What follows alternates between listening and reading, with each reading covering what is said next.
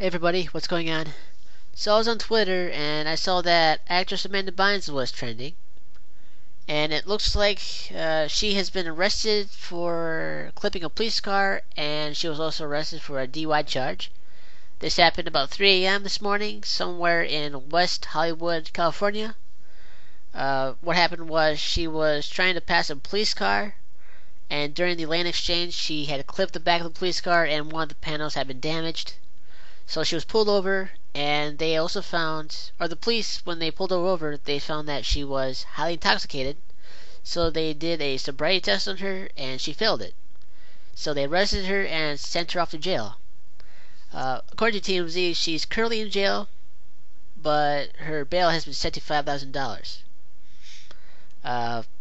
That's basically it for the story. So I will put a link down below for the article, for the TMZ article, and hopefully you guys will read it. So that's it for now. I'll talk to you guys later.